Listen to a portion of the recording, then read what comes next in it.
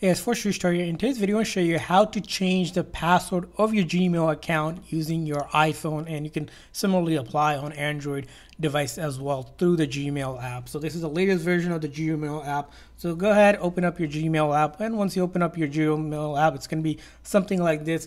You're going to go ahead and locate these three lines up top right here. Once you click on that, you're going to go scroll all the way down here where it says settings. So basically looking for settings. So look for settings, you'll see something like this.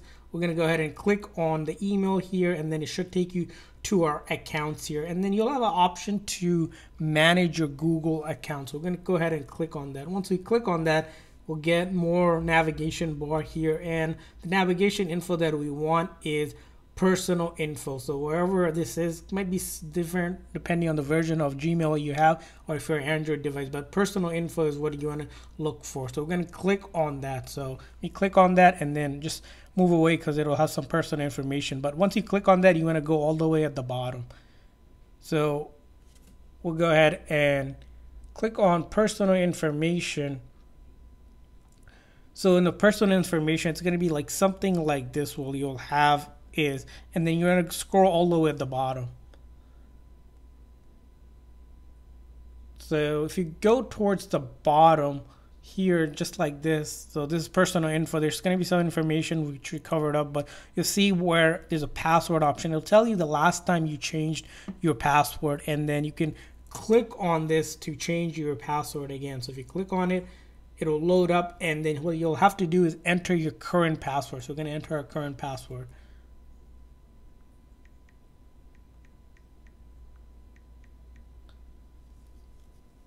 So as you can see here, we have entered our current password because we'll need to access that to access the next menu here.